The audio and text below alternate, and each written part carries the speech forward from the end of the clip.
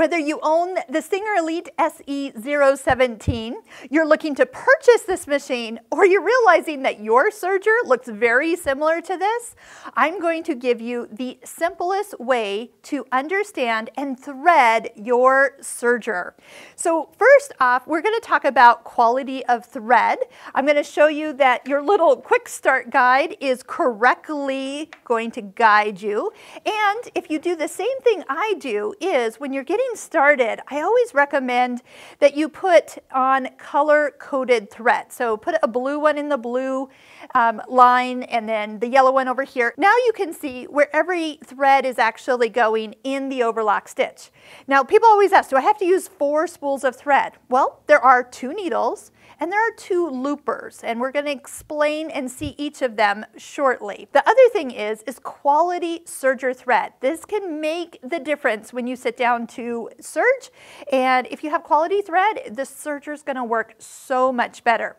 Now before I go on, I'm going to tell you a quick little note. I pulled this out of the box and I stepped on the foot control, and it was actually really, really tight, and it ran very, very we'll just say not smooth. It was a little on the loud side. I thought, oh my goodness, is that how this serger is? And I actually had our technicians quick do a oiling on the inside of it, and it is a totally different serger. So if your serger doesn't sound like this one does, I am going to have to say that it's probably sat for a while, and you might want to have the store you bought it from actually just give it a quick little lubrication. That can happen when sergers are in a box for a year or 2, and then they're finally sold to you, and then you get it home, and then it's just been sitting. So just note that I just experienced that. That can happen, and it is sounding so much prettier now that we took care of that. Also, the thread that comes with the machine, it's okay thread, but it is going to not last very long, to tell you the truth. So I'm going to just have us cut the threads, remove it. If you want to use it for a little bit as you're just getting started, that's fine too, but you're going to realize you're going to run out very quickly. So definitely change it up. The other thing is what threads do you need when you get started that aren't color-coded? So people say, oh, I have to buy 4 spools of green and 4 spools of blue. And here's my trick for you. Number 1, you can get 4 spools of white, 4 spools of like a neutral color, gray or ecru, your pick, and then 4 darks. And so you don't even have to do 4 blacks, but that's what most people do. But you could switch those up, a black, a navy, a charcoal, and like a chocolate brown. And then you'd have all 4 of the darks, and they're going to look like dark colors when you serge.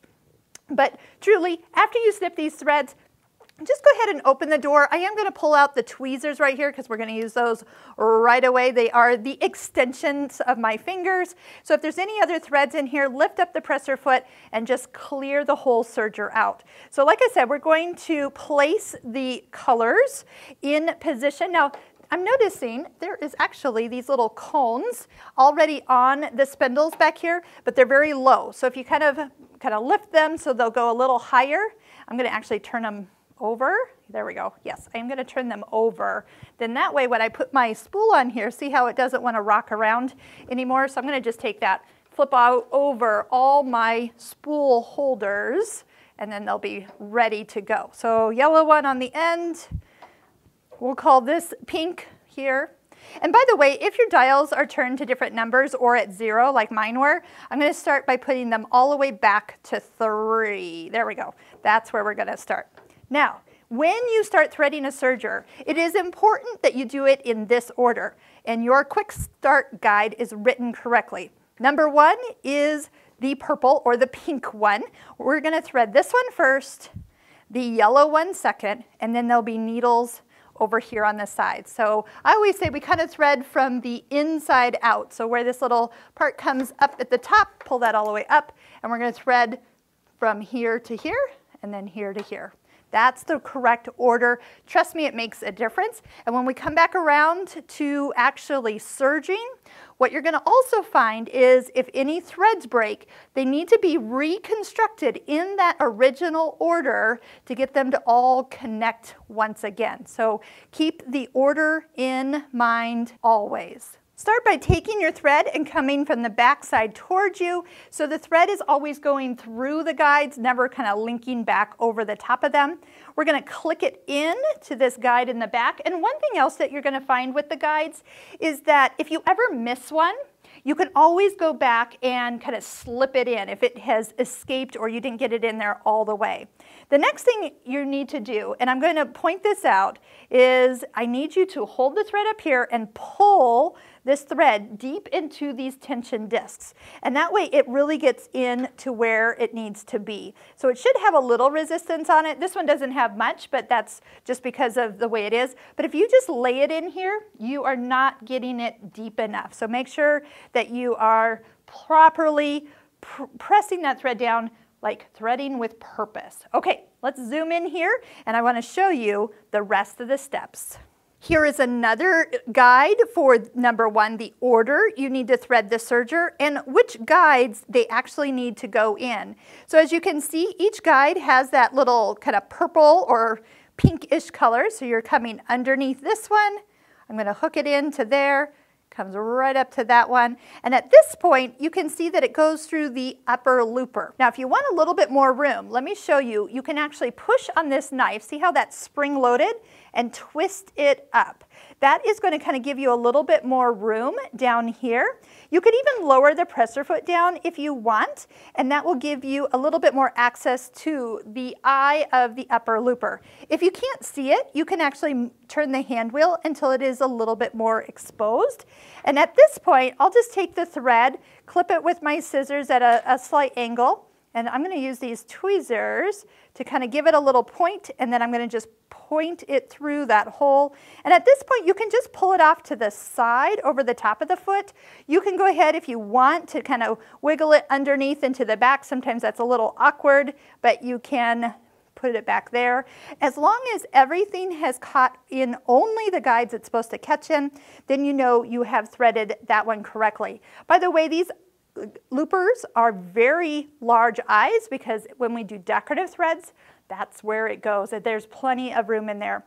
When I move this knife up, by the way, it's sharp, but it's not like you're going to cut yourself, but just be aware of it. And once we're done, we'll be going and bringing it all the way back down, and it will click into place. So you're pushing and spinning. Oh, I got pushed with all. There we go. And that will bring it back up. Okay, number 2 is our lower looper. That's going to be our yellow thread next. The top is going to be pretty much the same. Over the top, click it in the guide on the back side of the machine, pull straight down with some purpose. There's one guide at the base of the housing to slip it underneath. And again, now we're following the little picture. Now this one has a few additional guides. We're following the yellow openings. And again, this could be easiest if you are following along with the quick start guide that was included with the machine. There is one more yellow guide right here, so I'm just bringing my thread up until it clicks into it. Now here's my trick for getting the thread to go all the way into the back of this lower looper. I'm going to take a hold of the thread and kind of hold it up, and with some pressure. At this point, I'm going to push it behind the lower looper. So it's just sitting here, kind of see how I can drag it. And I want you to drag it all the way into the back until it kind of drops into the little groove. Otherwise, if you don't do it this way, it doesn't want to go all the way. It's hard to get it in there. So by just letting it fall into place, it's so much easier. Now see this little groove right here at the lower looper and then to the eye where we're going to thread? The thread, when you have it correctly positioned back there, the thread is naturally going to be placed in that groove. So if you're unsure if you've got it, that is one place that you can quickly look and then see if that is going to be laying there. So here's our test. I'm pulling the thread all the way through. See how it lays right in this area? That means the lower looper is threaded correctly. At this point, you can just, again, bring the thread over the top of the foot, or you can push it out to the back. Either way works. Since we're done threading the 2 loopers, we can go ahead, so we don't forget, is to push the knife back into place and let it click to where it needs to sit. Whew, that was the hardest part of the serger. Now it just gets easier from here. If you want, you can go ahead and let the door close. And I'm gonna just kind of thread both the needles at once. We're gonna bring them over the top here. These are where you're gonna notice that the tensions are very tight, so make sure you get the thread all the way down in. It doesn't matter if you thread the left one or the right one first. I tend to do the right one, then the left one. So I'm coming across over the top, and this one is going to be at the guide at the top of the needle over here on the right, and then this one is going to be the left needle. Give it a good little pull, maybe even a little floss. They both share this part here in the blue notch, and then again ready for the guide at the top of the needle. Now I'm going to show you the handheld needle threader that I highly recommend for any serger owner. We have links below to this handheld needle threader if you're interested in purchasing it. Otherwise, I would just go ahead, cut a nice clean cut, take your tweezers, line it up so the points and the thread are all kind of sticking towards the needle, and you can go ahead and thread it this way. But if you are having trouble, this little guy is my lifesaver. Here's how it works. First off, you do notice that there is a marking with an arrow on top. Okay, so that needs to be placed so you can see it. Just FYI, there's another one 180 degrees on the opposite side. So as long as one of those arrows is up, you are good to go. Then this little needle threader has kind of like a little tongue that's going to come out, and that's what's going to glide down the needle and then kind of push its way into the eye. Now, to put the thread in there correctly, you need to actually set the thread side to side. So think of it like putting the thread in like a horse's bridle. So it goes in his mouth, so left to right. Then come over to the needle, gently push in until you feel the little tongue kind of match up to the groove of the needle, and then as you slide all the way down, push in. When you pull it out, that little loop will be sitting behind the needle that you can take the small hook and pull it through. Let's try that again. We need the blue thread for the left needle. Put the thread in the needle threader, place it on the needle, slide all the way down, plunge it into the eye, and when you see the loop come out the back, you can get a hold of it and pull it through.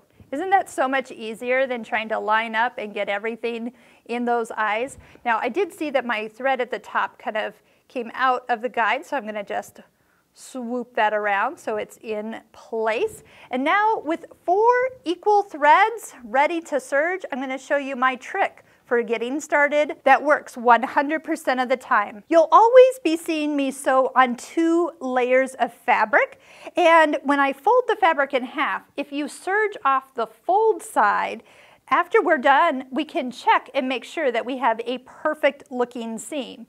If you sew here, well, now it's just hard to open. Okay, here's my little trick.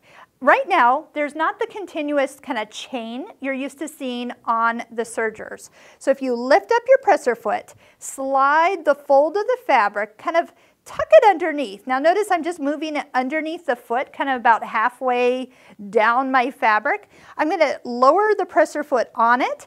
And I like to do this in my serger class because the first stitch the serger takes, the needles are going into the fabric first versus like almost stitching in air. Now you don't have to do this, but it is one way to kind of always make sure that things are looking good. If you have threaded it correctly, you'll be able to stitch all the way down. And now, if you've got lots of like individual threads here, which I do, I can just kind of snip those. They'll go all the way off, but eventually you can just step on your foot control, keep serging off the edge, gently keep pulling, and this little chain, if you bring it under the foot, the knife will cut it off. So I'm going to do that again. We are looking at most of everything looking correctly. I see one thing that's a little out of place. My thread did not get all the way far down into my needle tension that I needed, and I will show you that in just a second, but I want to just get my threads all going together. Even if they're not perfectly, you might say, aligned. As long as the chain is working, that means you have threaded it correctly. We can adjust for everything else.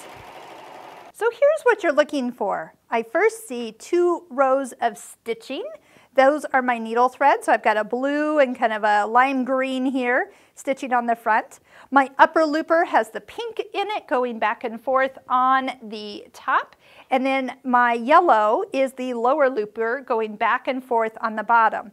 Now you're also going to see just like a little tiny tick mark where the needles are back here. And that is better than what I had originally. So see those larger ones? So I had missed one little guide in the serger, which is so funny because when you think of threading a serger and you think, gosh, who put all these crazy guides in here? And then you miss one and you're like, oh, that was my problem. So apparently the engineers think that there should be guides and we have to put thread in them. Okay, so that's one thing to always go back, double check that you haven't missed anything. Now that when we pull this open, we see that we have a nice seam here. And if you ever need to match thread to your fabric, you can always, whatever's on the outside needle, which here is our blue one, that's the one you can actually match to your fabric. You don't have to have 4 matching spools. But if your outside needle matches your fabric, then you're guaranteed that when you open it up, that's the color you'll see. And that's why we're seeing blue. If I really pull hard, you'll see a little blue thread showing through there.